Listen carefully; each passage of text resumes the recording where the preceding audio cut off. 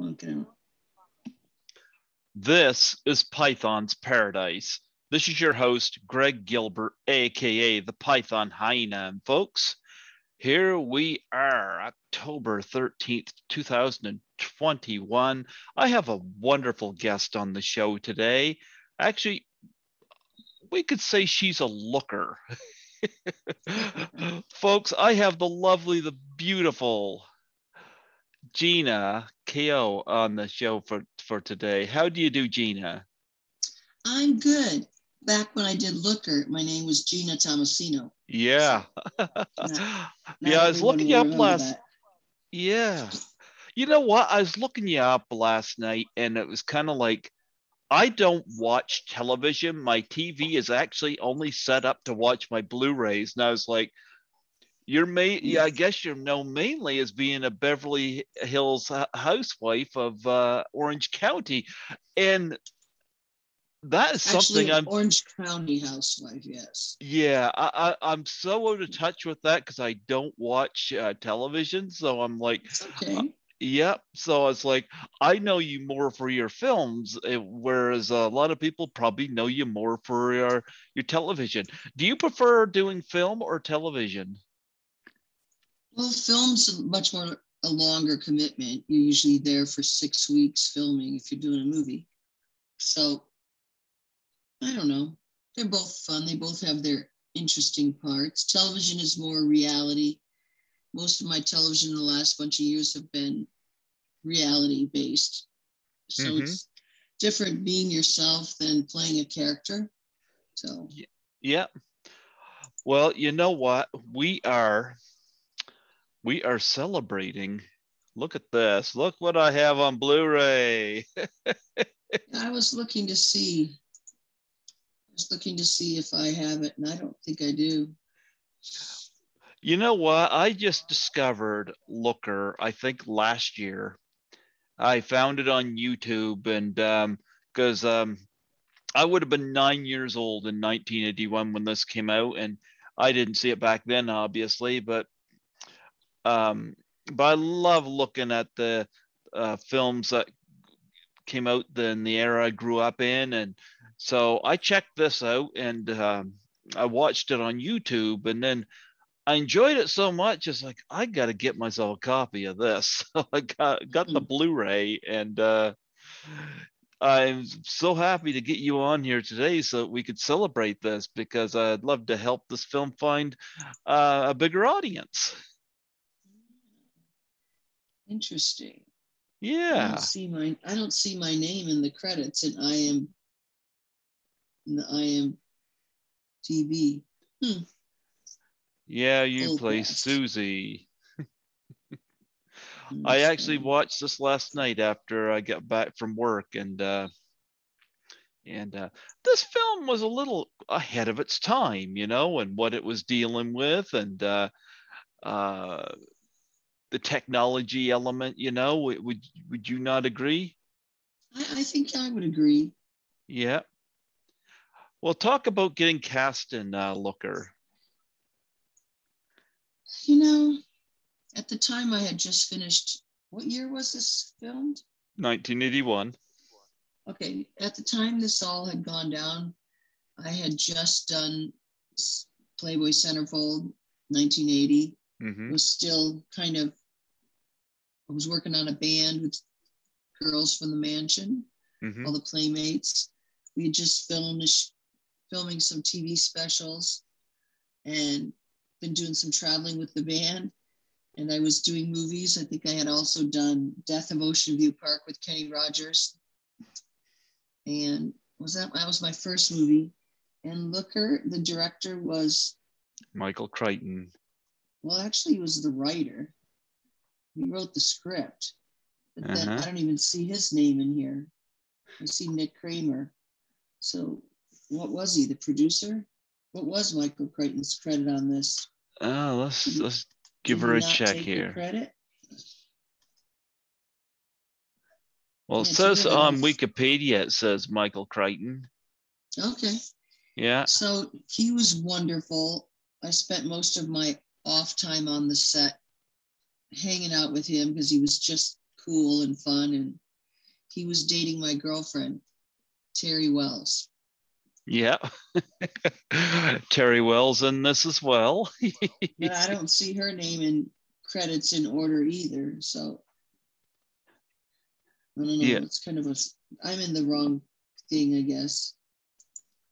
Well, sometimes you have to go into if I look up but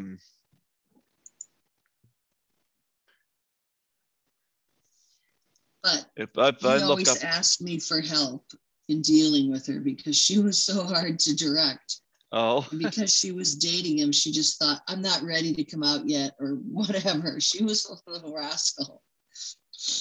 yeah. Yeah, she was. No, It was her first film. She had just won Playmate of the Year, and she left right after this movie. She left and went back to New York and married a hockey player. So oh, there you go. she wasn't around much. Yeah, if you go on IMDb, you go into at the bottom of the cast thing, you were underneath it says director Michael Crichton, writer Michael Crichton, and then it says underneath all cast and crew. If you click all cast and crew, you'll find your name down there. All right, I was a little tiny thing, huh? Yeah. Yeah, it's all right. I know I was in it, so Yeah. I'll have to watch it again. I don't remember a lot about it. Yeah. You I just still in remember touch the with Terry personalities. Wells? No, I haven't reached out to her in 20 years, I bet. There you go. What you had mentioned you were a Playboy centerfold. I've interviewed several actresses that have been Playboy centerfolds. What was your memories of that and Hugh Hefner? Oh, it was like a giant sorority. It was fun. I was around for 3 or 4 months. I was dating someone who was close with Hef, so we went up there a lot, and we only lived maybe 3 blocks away. So he was just a cool, sensitive guy. Seemed really interested in what people had to say and where they were from. And from the day he met me in Chicago, he always would say, "That girl's smart like a fox." Because they would meet these sweet, innocent girls from small towns. And I was from Wisconsin, but I had lived the last 2 years probably modeling in Chicago. So I was pretty worldly and streetwise, and not much went past me. You know what? I've heard that he was a very nice guy. I've heard that everybody I've interviewed that has been part of that scene have spoke very highly of him. Yeah. Yeah. You And still he was got one of those guys who would say, no, he was like me and saying there are no auditions on Sundays at a hotel wearing a swimsuit. No, take 3 girls with you. So he was so, he'd seen it all. The guys that would tell the girls, come on, we've got an audition this weekend at a hotel. Come and do it. It was funny. So Looker, of course, falls right hand in hand with something like that because, of course, the backstory to this, it deals with something that's very true today, plastic surgery, cosmetics, and I found it really funny. The opening scene of this movie, you got this gorgeous woman sitting in Albert Finney's office. And of course, he plays a plastic surgeon. And yeah, his credits weren't even on this page I was looking at either. He was fascinating. Well, he's listening to this woman talk about all of her flaws, and you're kind of like him, like, really? What flaws? This poor woman. And I get the feeling there's a lot of that kind of insecurity, not just out there in the world, but in the business, entertainment business in general. Oh, I think so too.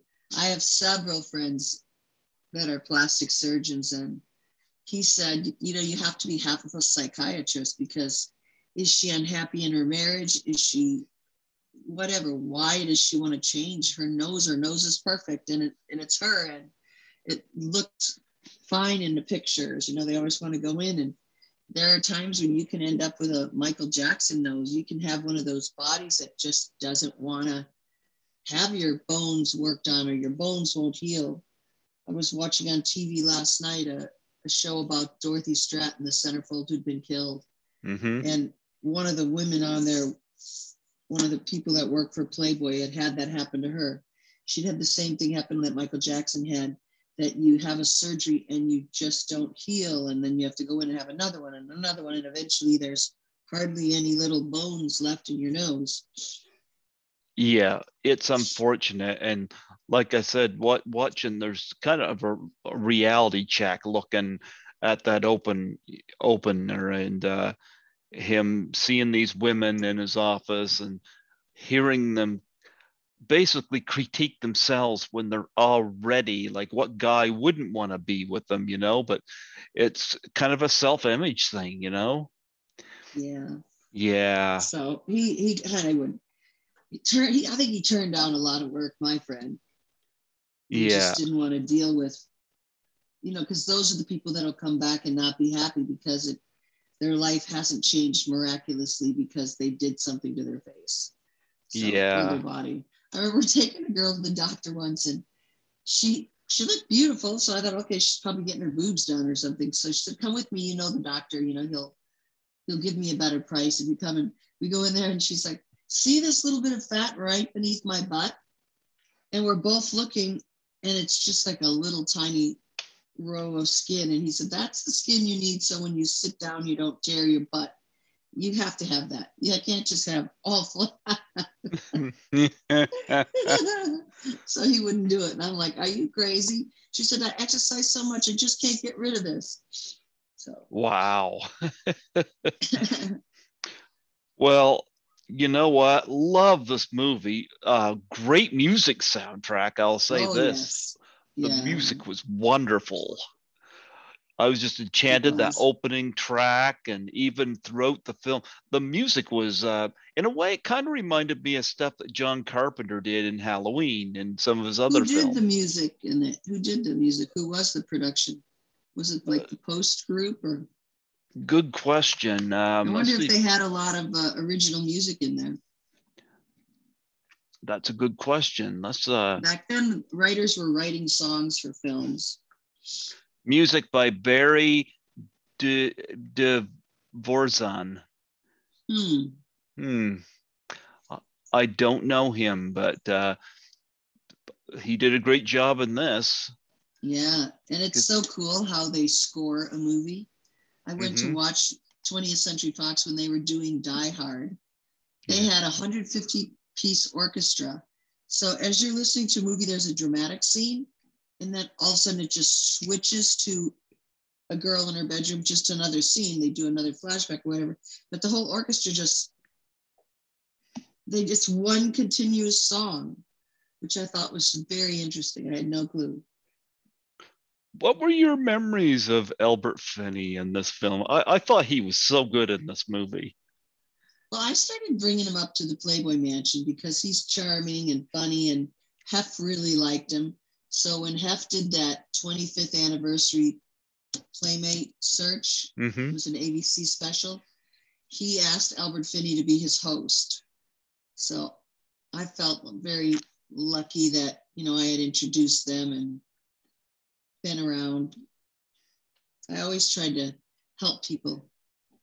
So he did a really good job in there, I thought. Yeah, a lot of humor in there. Yeah.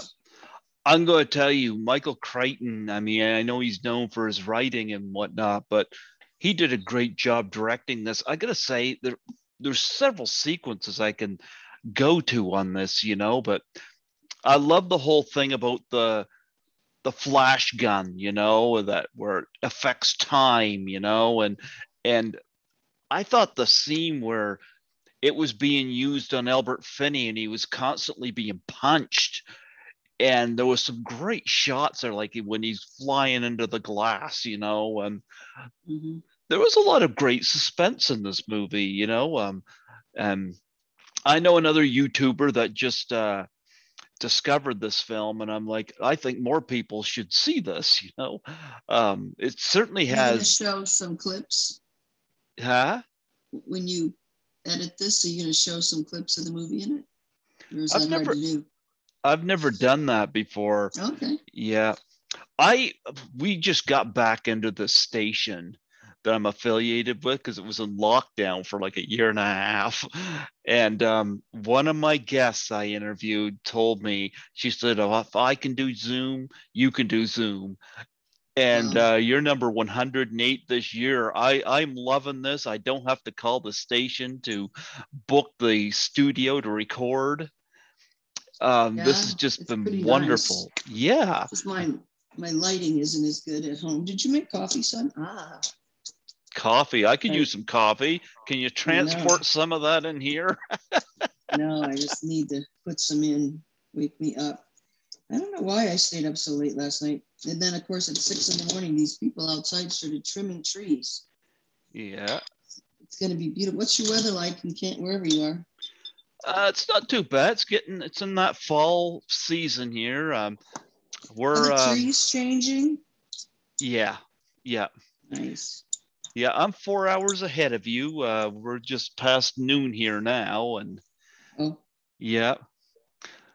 I always find it funny, and I know we had this conversation where you was like, "Isn't it 3 hours ahead?" yeah. You're just different. Yep, we're You're in we're. New York. How far are you from New York? I gotta go look on a map where you are. I don't know. We're an hour ahead time zone wise, so What's the nearest? Where do you go to have fun around you? Where do my you live cat. again? That does not sound fun. Where do you live? What's your city? Fredericton, New Brunswick, Canada. Our closest neighbors is Nova Scotia. Ah, Yeah. If you've ever nice. seen the Trailer Park Boys, they're probably our closest No. celebrities. Huh. Yep. Gee, I like your cup. Oh, nice and colorful. It's colorful. Well, the sun's just so awkwardly bright today. I'm trying to find a spot that I'm not so white. Oh, you look great. You look great. Mm. Okay, that seems better. There you go. A There little you better go. lighting. I was just trying to stay out of my son's way. He doesn't usually get up this early, but probably you heard me talking. You know, when you have headphones on, you don't really know how. And I'm sorry, my hair is like a mess. And Your put in the hair hairdresser this looks morning. great. You sound like one of those models in Albert Finney's office. Well, You look great.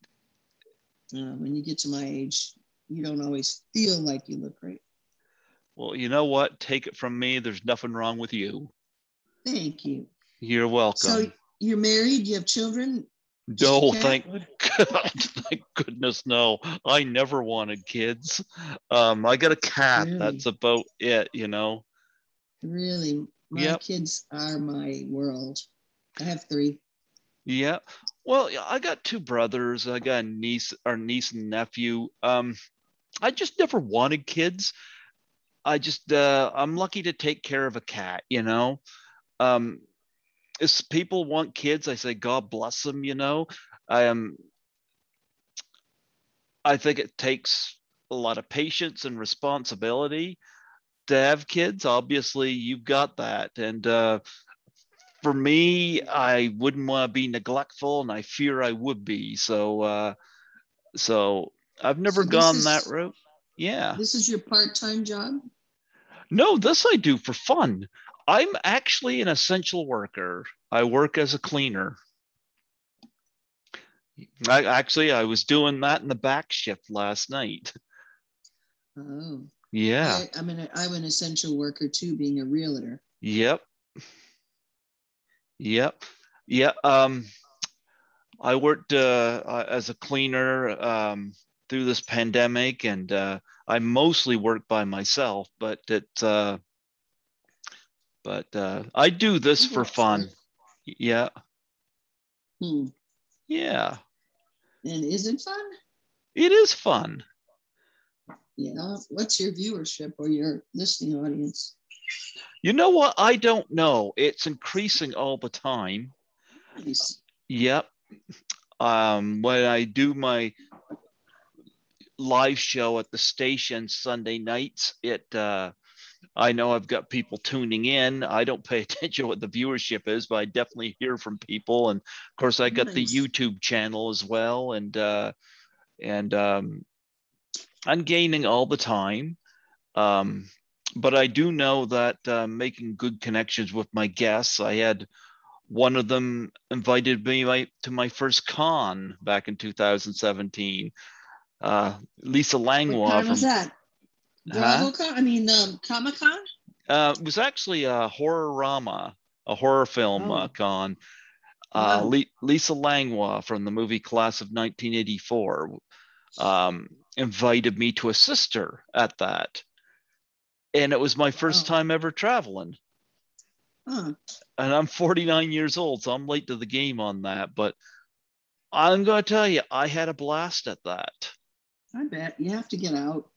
Yeah, and I'm still in touch with her, and I plan to go to Toronto for Frightmare in the Falls in a Nice. couple of weeks, and I asked Lisa if she's available to meet up, and she is, and so I'm looking forward to that. So yeah, I just I kind of fell into this by accident, the podcast part, and I just really enjoy it. It's just kind of nice going back and interviewing people from these movies and hearing their stories and you know, but So Blu-ray, does Blu-ray mean it's 3D? No. no, no, it's Blu-ray is just the got version of. better picture quality All right. and yeah. How much was it when you ordered it online? I'm going to order one. I don't know. I don't think it was expensive. I just went on Amazon and Okay. yeah, I ordered the Blu-ray for it and yeah, I watched it last night when I got home from work in preparation for this interview. Gave it a fresh look and I'm glad I did because I was just enjoying it all over again. The You moment know that. which one you'll also like is 10 to Midnight. Oh yeah, well we're going to get to that. Yeah. Yeah, That was a good movie too. yeah, yeah. But this just seemed like it was. You hear this about certain movies ahead of its time, ahead of its time. This really was ahead of its time. It was. It Yeah. was ahead of its time. What was your memories of James Coburn? You know what? My phone's beeping through. Sorry. That's Um, okay. James Coburn was very cool, very handsome. Mm-hmm. I liked him. I liked him a lot. And of course, this also had the absolutely gorgeous Susan Day. Oh, I loved her. She Yeah. was so cool. Yeah, Yep. She she was was definitely a fun. looker. She was Yeah, really good in this too. she was a big actress at the time, wasn't she? Yeah. Is she still working? I don't know. No. I'll have to look it up. Yeah. I walked away from my office because the lighting was kind of bright and awful. Yeah. Yeah. Well, I this am going to also go had a. watch the movie again, though. Huh? I will watch it again. I just, we got so busy with, I've had lost a few friends lately to COVID, and Oh, I'm work's sorry. been work's been busy, and I've just been overwhelmed.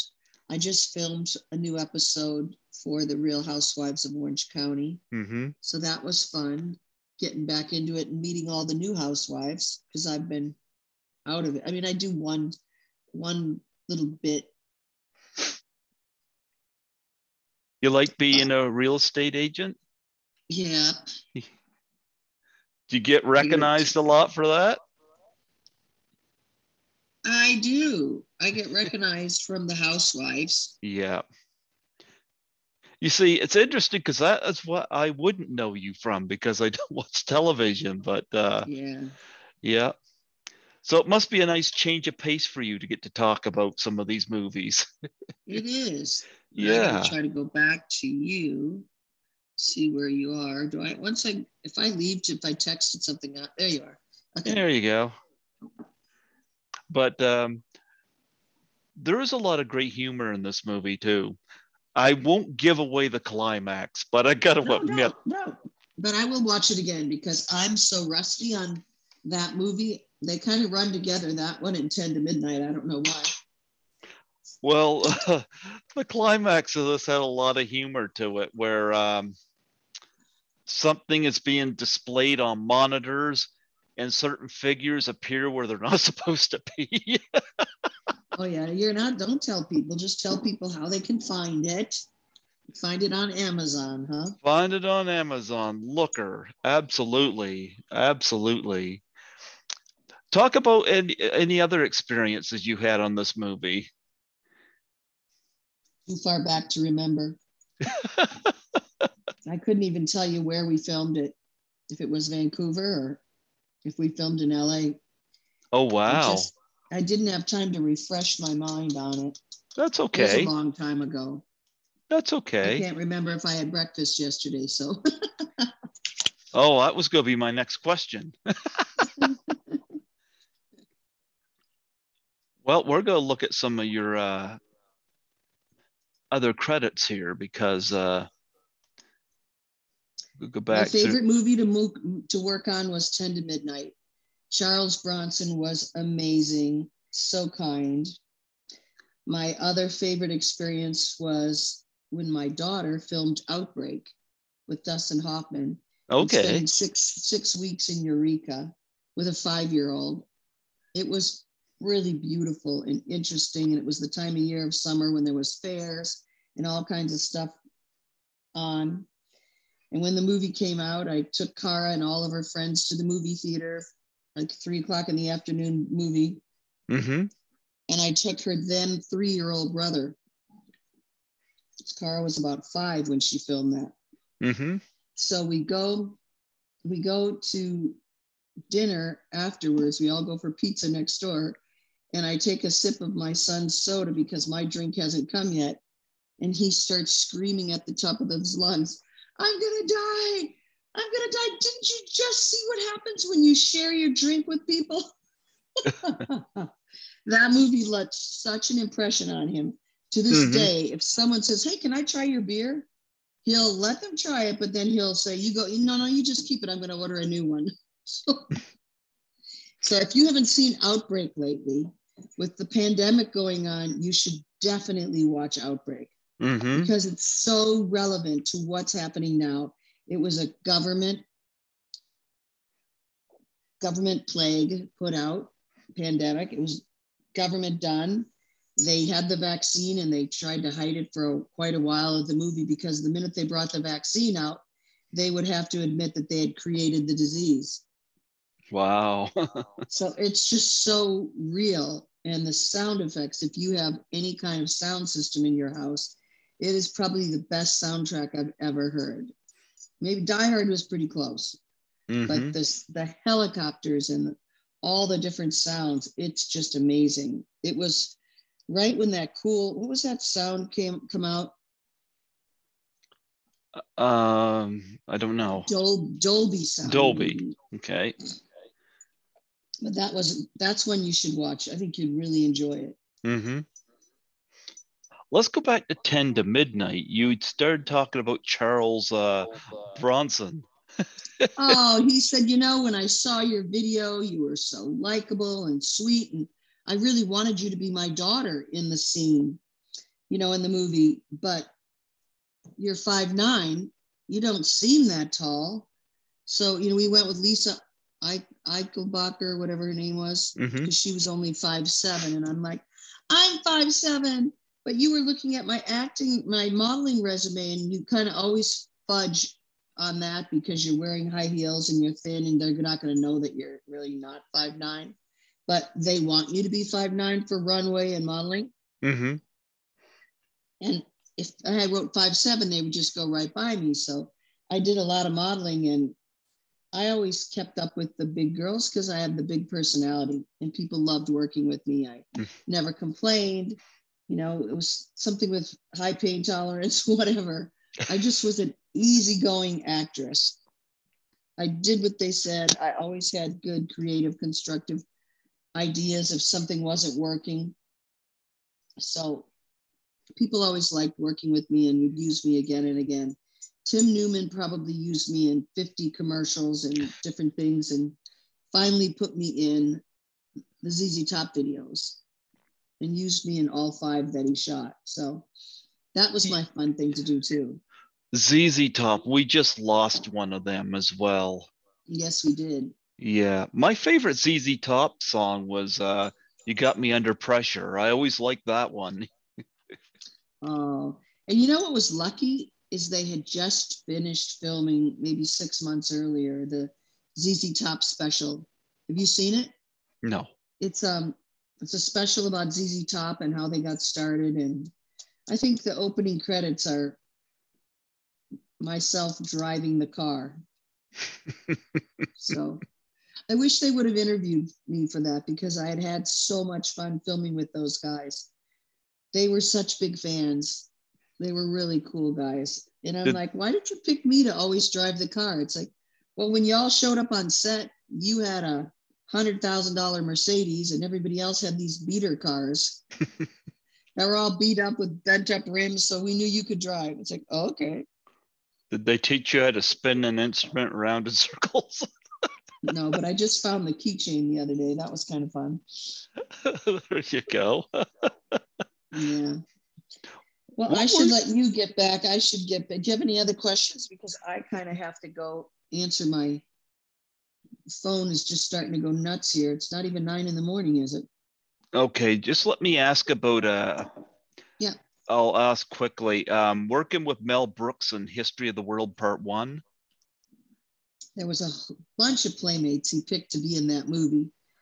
I was the only one who had any lines, and it was so much fun. I loved our costumes. I loved being in that period, and I wasn't a big Mel Brooks movie kind of girl because, I just didn't watch a lot of movies and TVs back then.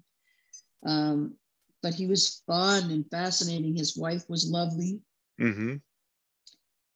It was a fun movie to do. What was that actress? The one who's going, you. Is it Madeline something? Yeah, I think so. Yeah. Madeline Kahn. God, she was cool. Yes. I loved her comic.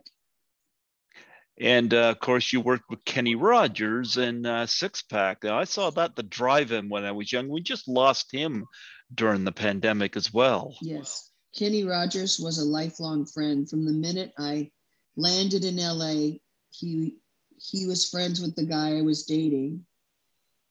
And we became friends and actually lived in his guest house for a year or two while Kenny was helping my ex at the time, my boyfriend of 8 years, remodel his house. He and his wife were really involved in the construction process. And we spent so much time with he and his wife. They were the most lovely, incredible people.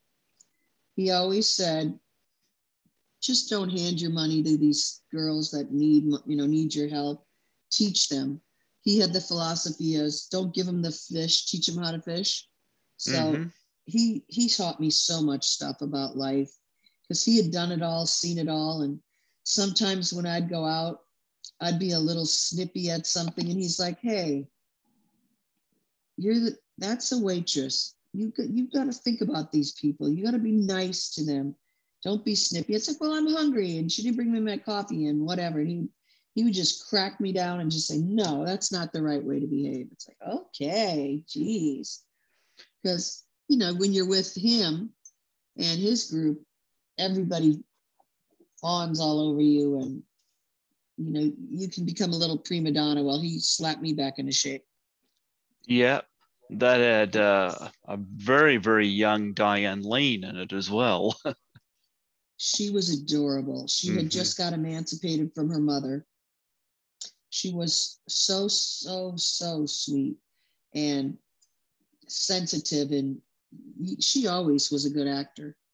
And even in her later films, I still remember how sweet she was. And we spent a lot of time together because we'd all go out to dinner and hang out because she was a minor at the time.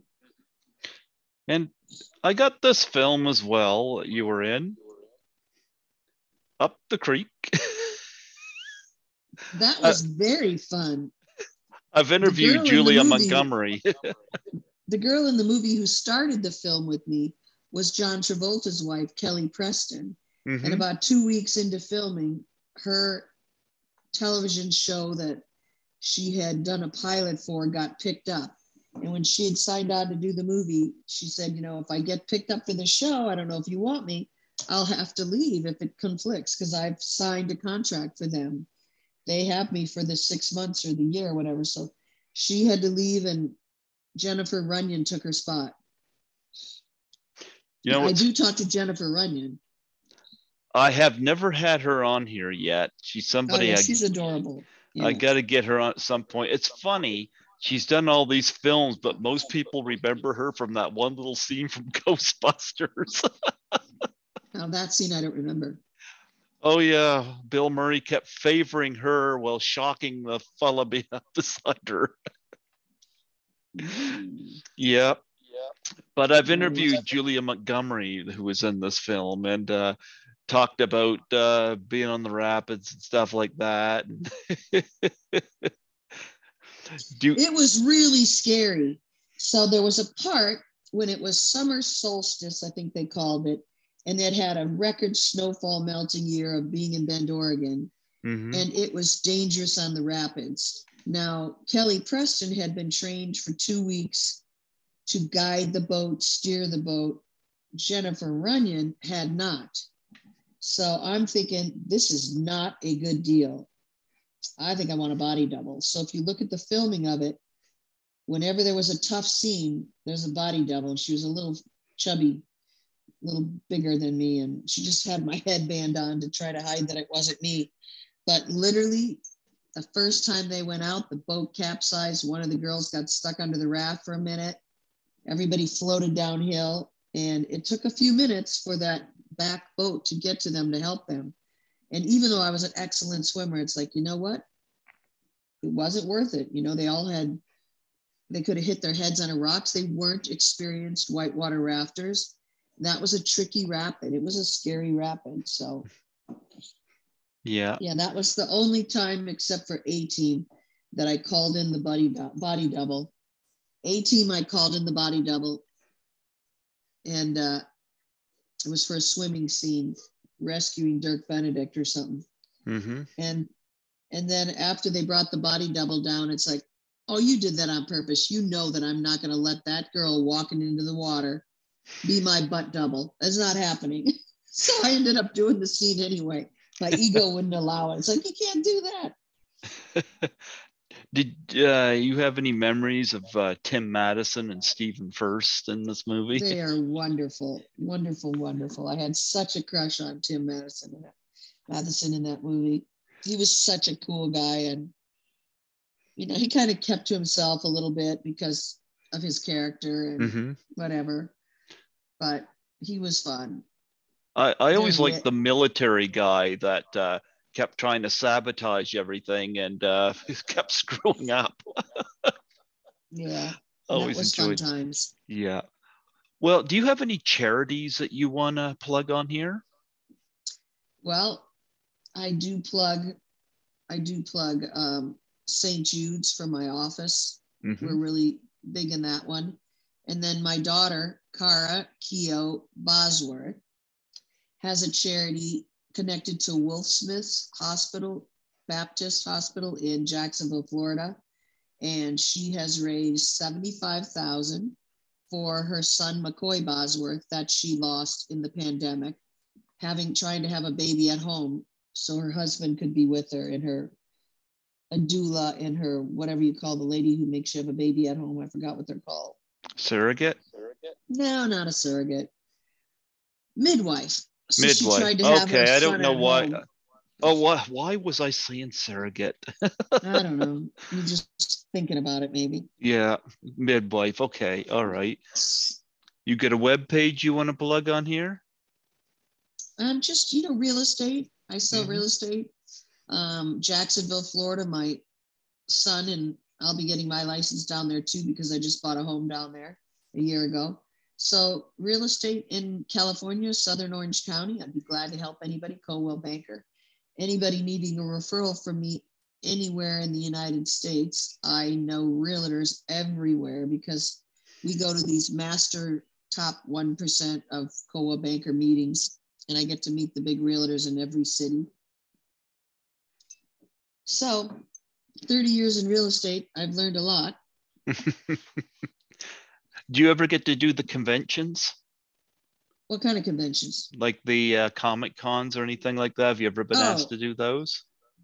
I did BravoCon, which is a movie all about all the stars of Bravo. Mm-hmm. And that was really fun. They had a whole week of Bravo celebrities there, and they had all people joined, and they could have dinner with celebrities. They could buy whatever the celebrities were selling at a big Bravo store. And it was really fun getting to see your favorite people from Below the Deck and all the different TV shows that you don't watch. But reality TV was pretty big back when the Orange County Housewives started, because for 2 or 3 years there was a writer's strike. So there was no new movies or no new TV. We were the only thing. So we got a big jump up from that.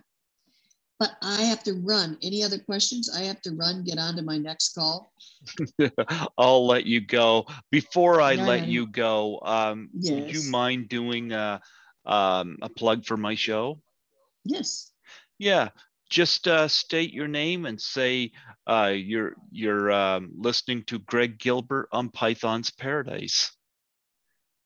Hi, it's Jeana Keough, Orange County Housewives. You are listening to Greg Python on Python's Paradise. Absolutely. What do you think? 40 years of Looker. Wow. And even History of the World Part 1. Wow. 40 years. Damn. You're dating me. Yeah, you still look great. You've got beautiful hair. It's kind of wet now. I just washed it. Yeah.